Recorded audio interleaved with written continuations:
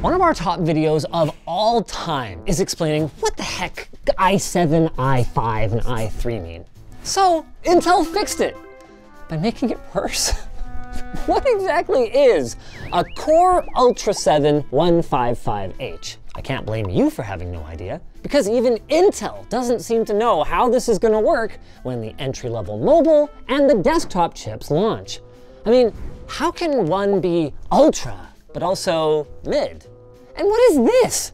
Just 2 high-performance cores?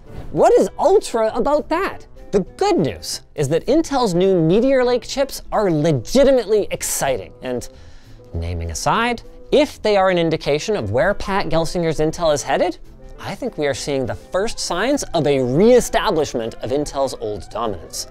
Exhibit A, the ASUS ZenBook 14 OLED. It packs a Core Ultra 7 155H, which means something. Here's a quick message from our sponsor first. The Ridge. Looking for a stylish and practical wallet? Well, look at this thing, it's the Ridge wallet. It's got a minimalist design, allows you to carry all your essential cards and cash without the bulk. Check out the link below and use code Linus to save 10% off your purchase and get free shipping. To compare against our Core Ultra ZenBook, we chose a Framework 13, investment disclosure, with Intel's last generation 1370p, an Acer Swift Edge with AMD's 7840U, and a 14-inch M3 MacBook. More on that one later. First, let's talk results. Straight out of the gate, our Meteor Lake Core Ultra 7 155H annihilates Intel's last-gen Core i7 1370p in nearly every game we tested. Hopefully Framework is working on a Core Ultra upgrade because, dang, Cyberpunk at 1080p on integrated graphics? It is now playable at 30 FPS average instead of just 16. Not only that, it's nipping at AMD's heels. Rocket League? That is almost 69% nicer than last year's model. And wait a minute, what's this? A clear win over AMD? Well, not quite. If we look closely at the all-important 1% lows, the gains aren't quite as impressive, especially in Rocket League, where we can't even hear AMD's victory speech because they already dropped their mic so many times they broke it. But with that said, I love the trajectory that I'm seeing here. In one generation, guys, we are still on first generation Intel Arc. Intel has gone from basically unusable to, hey, this thing's kind of viable. Let's bolt it onto our CPUs so all of a sudden they can AAA game. Dota 2 running on DirectX 11, big win for Arc. Shadow the Tomb Raider, another one. Total War Pharaoh, another one. Grid Legends, not so much. But Intel is adamant that they are seeing better results on their system for this one, so hopefully that's just a bug that needs to be squashed. Now, you may have noticed Apple's M3 MacBook Pro sneakily leaking into our gaming slides there. And if you consider Apple's push toward the gaming crowd with their Metal API, it makes sense. We thought it would only be fair to choose the most price-appropriate model and see what it can do in comparison. As it turns out, even though we're going through a Rosetta or Vulkan translation layer on both Tomb Raider and Dota, the answer is surprisingly well. Take a look at Dota 2 using Vulkan. Okay, yes, running all the systems on Vulkan does harm our Windows machine's results a little bit, but Apple is beating AMD's results both on Vulkan and on DX11. Like Intel, Apple is still struggling with frame time consistency, and you can see that in the 1% low results. But again, this is all about trajectory, and Apple has also gone from gaming loser to gaming varsity jock practically overnight.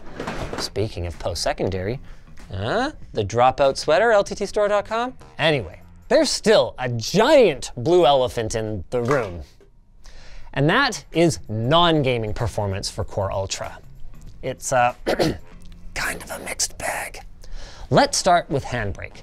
Encoding Big Buck Bunny at 1080p with H.264. In performance mode, we get almost 63 frames per second. That keeps up with both Apple and AMD while beating our Framework with the last gen 1370p.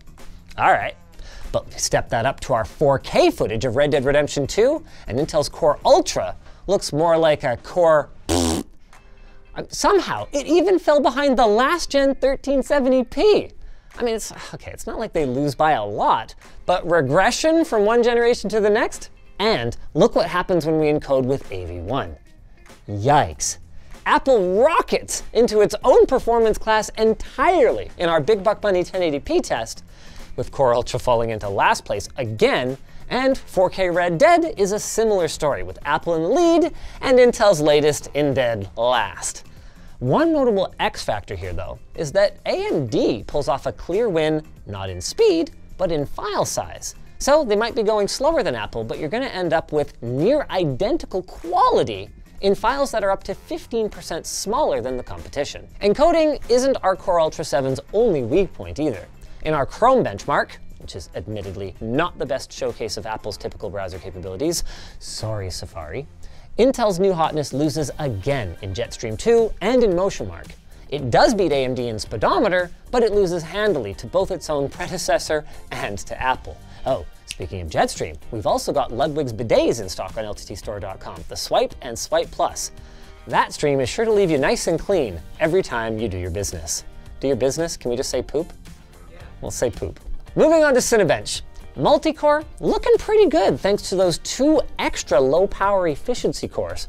More on those and the NPU later. But the reduced clock speed really seems to hurt our single-core performance, and Puget Bench's Photoshop benchmark reveals a similar story where the new chip is actually slower than last gen.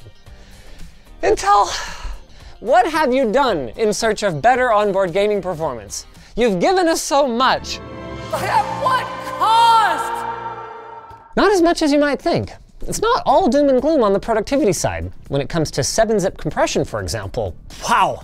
The 155H smokes the competition in both standard and performance mode, and while Photoshop wasn't great, in the Premiere Pro benchmark, it manages a very confident-looking win.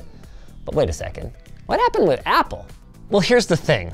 You can find all of these laptops at the links down below, but to save you a bit of trouble, the Asus costs about $1,300 with 32 gigs of RAM, the Acer, also $1,300 with 16 gigs of RAM, and our price-competitive MacBook Pro, well, it's only sort of price competitive to start with at $1,600, but more importantly, comes with only 8 gigabytes of memory, which was not enough to complete this test without the program crashing. Now, we could spend yet another $200 and have 16 gigs of RAM in it, but then we'd be pitting our Windows machines against something that costs over 30% more money, which seemed a little silly when the rest of the results do a pretty good job of showcasing the M3's potential, and this allows me to make a point to Apple. Guys, you've done this to yourself. Please stop selling 8 gig professional machines. You saved like $15 to $20 on your bill of materials, but on any workload that goes to a swap file, you are embarrassing yourselves. You're not the only one. Intel didn't do too well in Blender either, and overall, mediocre improvements, or even worse performance, can be super disappointing when you're testing the new hotness. But it's kind of hard to stay mad, because while one window might have narrowed, it's like an entirely new door has been flung open, because aside from gaming performance, Meteor Lake has another really cool trick up its sleeve. Let's talk about the new Neural Processing Unit, or NPU. Your current CPU and GPU combo can already handle AI workloads, like Stable Diffusion or using generative fill in Adobe Photoshop. So I don't blame you for asking, why exactly do we need an NPU? Well, let me tell you. An NPU is an integrated AI accelerator designed to enable new and enhanced experiences with the power efficiency required for mobile platforms. We're going to do a full explainer over on TechWiki, but in a nutshell, what this corporate marketing jargon means is that it helps to alleviate the strain on your CPU and GPU using processors that are more optimized for these loads. It's kind of like when PPUs, or physics processing units, came out almost 20 years ago, except that this time we just skipped the part where it's a dedicated card and went straight to adding a tile to the CPU that lights up when you're doing speech to text or background audio removal or whatever. Okay, wait, tile? This is where Meteor Lake gives us an exciting glimpse into Intel's future. It's their first tile-based CPU, packaging together several pieces of silicon on one chip rather than using a traditional monolithic die. You've got your main CPU tile, which is built on the Intel 4 process with Redwood Cove P cores and Crestmont E cores, an I/O tile for connectivity features like Thunderbolt and additional PCIe lanes, a TSMC manufactured GPU tile for your ARC graphics, and then there's the really interesting TSMC manufactured SoC tile. This bad boy has actually got 2 LP or low power island E cores that'll handle light tasks, allowing the main P and E cores to be powered off completely to extend battery life. It's got Wi-Fi 6E, which is supposedly upgradable to Wi-Fi 7 later, and Bluetooth 5.4, a NOC, or network on chip, to interconnect all the different parts of the SoC, and they've even managed to pack the XE Media and display engine here, rather than using the GPU tile for your display out and simple video decoding tasks. It's got some other stuff like USB 3 and Ethernet audio security, etc., and it's got that shiny new NPU block. The reason that I'm so excited about this is that suddenly Intel can take a more modular approach to CPU design. I mean, look at how AMD can turn a single core complex die design and then repackage it into anything from a basic desktop processor to a beastly server or workstation chip. Well, that is similar to what we're looking at here. New Wi-Fi? Plonk. New CPU core architecture? Plonk that in. New ARC battle-made graphics? Plonk that too. TSMC's got a new node that you haven't figured out yet? Go ahead and plonk that as well. I see this modular design approach making Intel far more agile and improving their competitiveness in a big way. Coming back to the NPU, we don't really have a great benchmark for testing these things yet, and we don't even have another NPU to drag race it against. But in the Procyon Machine Learning Inference benchmark, we got 241 points, which is heads and tails above everything except for the ARC graphics that Intel included on the very same chip. However, that doesn't mean it's a dud. What's impressive about this result is that our power consumption drops considerably when we push these workloads onto the NPU. So it might not be long before this is the part of your computer that's doing the lifting instead of your graphics cards, at least when it comes to light, everyday machine learning tasks. Which leads us finally into our discussion about the new naming conventions. Because I'm starting to think they used machine learning to come up with these. All we've got right now is high-end mobile. And the first thing is that after 15 years of begging, Apple finally convinced Intel to stop calling things something. Instead, we're going to have Intel Core and Intel Core Ultra, followed by what Intel calls the brand level. These are somewhat familiar and denote what sort of power level you can expect. 3, 5, and 7 for the more mainstream Core processors, and then 5, 7, and 9 for the more premium Core Ultra chips. And yes, that's a lot of overlap. Bigger numbers will generally indicate more cores, faster ones, and bigger caches though, with smaller ones being the opposite. You guys still with me? Great. Next, we've got the processor number, which is broken down into series, SKU number, and suffix. You can think of it almost like a hard reset of the product stack. So Meteor Lake, that's what we've got now. That's the first in the series, hence the 1 in our Core Ultra 7 155H. Converting back to the old system for a moment, this is 15th gen, and a 16th gen replacement of this should be a Core Ultra 7 255H, and then so on and so forth, until they change it because, who knows, model numbers are arbitrary anyway. The SKU number is where it gets a bit more complicated. I know, right? More complicated anyway. This is where the numbers get a little more different from what we're used to. The big curveball is that the SKU number can be reused across different chips within the same generation. More on that later. Anyway, these denote multiple tiers within a stack. So for example, the Intel Core Ultra 5 135H and the 125H are similar, but the 135H has a 100 MHz clock bump. Finally, there's the suffix.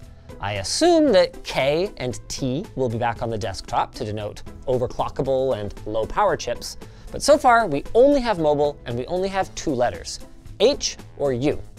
H chips are typically more power hungry, while U chips are meant for ultra slim devices that use less power.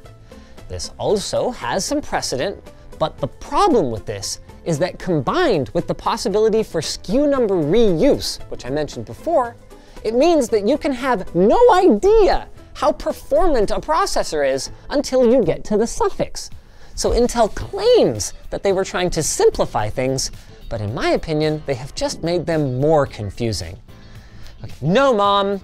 Sorry, but that Core Ultra 7 165U sucks. I need the Core Ultra 7 165H. Because not only does it have more GPU cores, it has 3 times the performance cores and double the cache. There's a lot to like about Meteor Lake, and I love Intel's push to reinvest in process node leadership and build out a competitive foundry business. I'm not an analyst, and this is not financial advice, but I'm excited about where they're going. What I'm not excited about is explaining this new naming scheme to friends and family that are looking to purchase a new laptop over the next few years. I am also excited, though, to tell you about our sponsor. Thanks to Grammarly for sponsoring this video. Here at Linus Media Group, we're committed to constantly improving our writing. That's where Grammarly steps in. Grammarly's secure AI writing partner helps our business team write better so they can get their work done faster. You can give your writing greater impact by asking Grammarly to help paraphrase. It can make your sentences sound more persuasive or sympathetic. Really, anything you want. But that's not all. Grammarly helps you save time with their reply feature. It can summarize emails and suggest responses so you can spend seconds in your inbox instead of hours. It's not fun in there. And Grammarly is committed to keeping your data private and secure. They'll never sell your data, so it won't be used to bombard you with ads, and third parties can't use it to train their AI. Sign up for an account and download the desktop app, mobile app, and browser extension for free using our link, grammarly.com/LTT02. And if you want to get access to extra features, get 20% off Grammarly Premium. If you guys enjoyed this video, make sure to check out the last time we explained Intel's naming scheme. It was a simpler time back then. Back then.